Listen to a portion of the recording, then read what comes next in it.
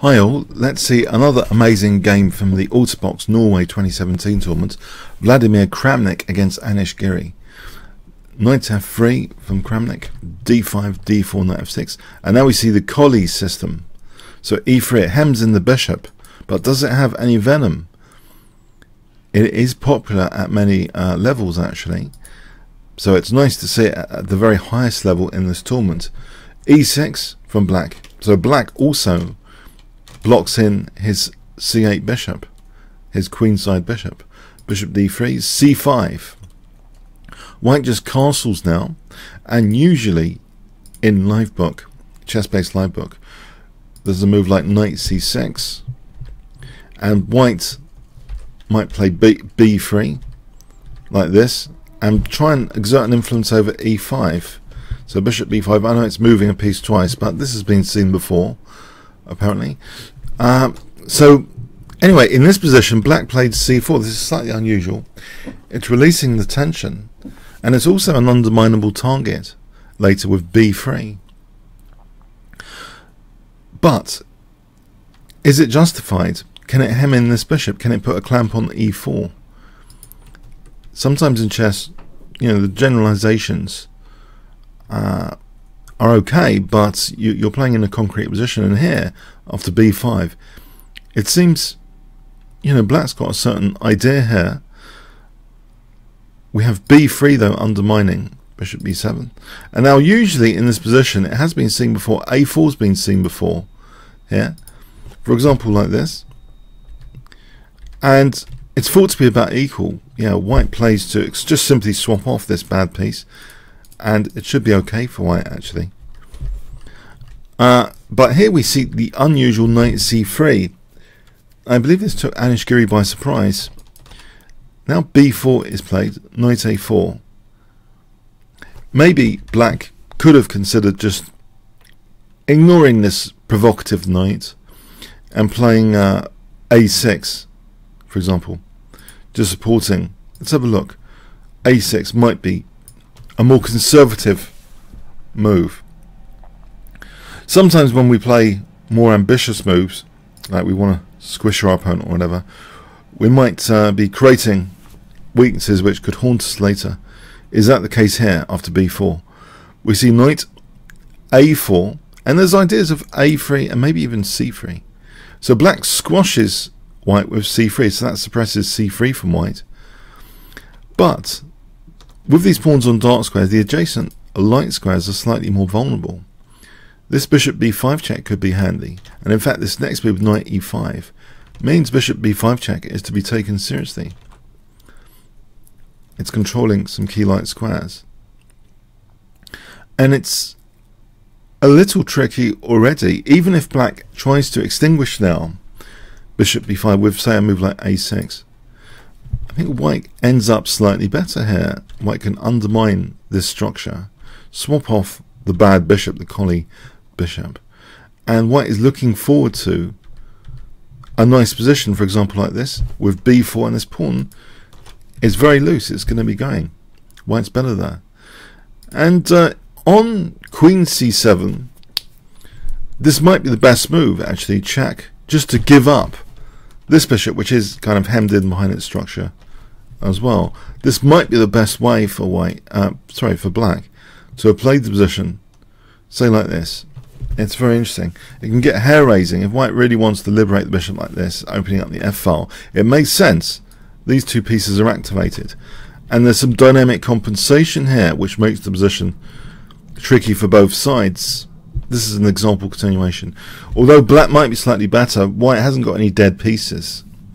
So anyway, queen c7 might in fact be technically the best move here. But we see actually bishop d6. Now a3, a5, check. And it's really annoying. If black plays knight bd7, then knight c5 pounces, hitting b7 and d7. And this is very unpleasant. For example, taking now threatening c6. Say like this. This position where white is standing better. Another variation is king e7, and we could have e4 opening up the bishop and also potentially pinning the knight. And this is very interesting. This position here is very interesting because it's actually a tactical threat of queen h5 to exploit the pin. And I'll give you a beautiful idea, tactical idea now. After h6, bishop h4, b takes, queen h5. If black isn't careful here and plays rook f8, can you see what white could play in this position? If I give you 5 seconds to pause the video, white to play.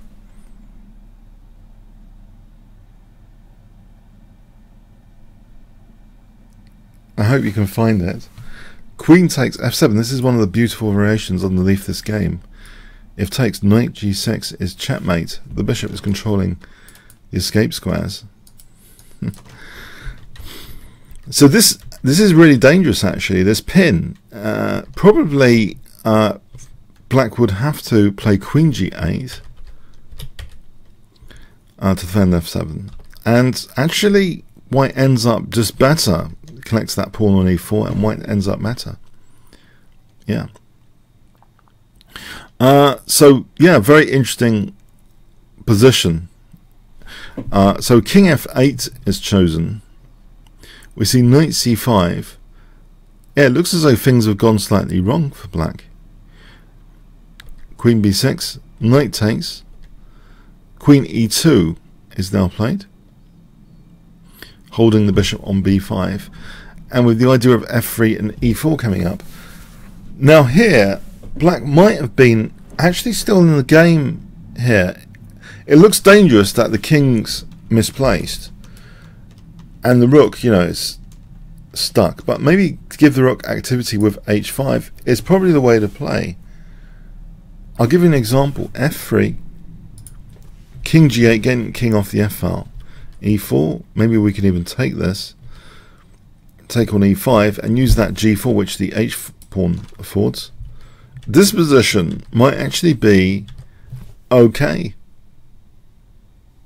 It's a slight advantage for white, but it's still a game. But in the game actually we have the move g6, and this seems to have a weakness of the last move basically. These dark squares, it seems to be feeding e4. Maybe Anish Giri was tired. This is like round 9. But it seems e4 is very, very logical and with bonus points now. So what to do about bishop h6 check? Is there time even to play a move like h5 in this position? I think it's very dangerous now. Let's have a quick look. h5 would stop bishop h6. Actually it is very, very dangerous. Knight takes. e5 is better for white. Yeah, this is just miles better. Things are dropping off. So it's very, very dangerous after this move. On taking, we can throw in the check first, then take. This position is nice for white as well. More than nice. White's threatening things like coming in on the dark squares. In fact, black is a prisoner here on both sides of the board. Let's imagine this scenario where the f file and the dark square weaknesses and the imprisoned rook do not bode well, to say the least. Yeah, we're threatening things like this. Doesn't bode well. So that's winning for white, that kind of scenario. Okay, so we have actually knight takes e4. We have check now. And king e7 is played. On, there's another beautiful variation here on king g8. This is not much oxygen for the king here. Knight g4. And all of a sudden there's a threat of queen takes and knight f6 mating. Just to show that queen takes and knight f6 would be checkmate. So black would have to do a move like this. And this position is just miles better after queen e5 threatening mate. It's just winning again. We have nifty moves like even queen f6 here. Threatening now takes, and it's immune of course to that checkmate. Yeah, the dark squares are diabolical here. If knight c6, yeah, we just queen takes e7, winning a piece.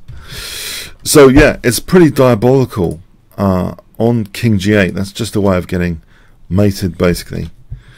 So we have king e7, f3, knight d2, but now just rook fe1 with the threat of knight takes f7. Black dare not take this. It's just weakened on the dark squares if he takes that. He plays king d8, which, okay, for a moment seems to defend, but now after bishop f4, Giri's had enough of his position and wants to go home. The game ended here. There's a big threat of knight takes f7. Black's piece is just uncoordinated. The knight's not doing anything there on d2 either. I'll give you an example continuation. King c7, white could take, and then could take on f7 using that pin. Well, it looks crushing after this and this. Yeah, there's a sort of king hunt going on here, as well as winning the rook. Yeah, it's been a totally disastrous Colle system for Anish Giri, but may help popularise the Colle on the bright side of Colle fans. In fact, I mentioned the Colle system just yesterday, in fact, as dangerous systems for white. I'll put a link to my Quora answer in the description of the video, because there are other dangerous systems like the Stonewall attack, the Trompovsky. But yeah, I mentioned the Colle system as well, and it's funny that this game appeared in this super GM tournament. So a crushing win there for Vladimir Kramnik. So game ending, bishop f4, just to recap the final position, with gigantic threats. Yeah, if black doesn't do anything, you know, knight takes f7. You know, if rook f8, then knight takes f7 is hitting the bishop. This is just horrible. You know, there's queen takes e6 now. It's just so diabolical. Yeah, there's a pin there. You can see it's totally diabolical in the game ending position. Okay, I hope you got something out of this one. Comments, questions, likes, shares appreciated.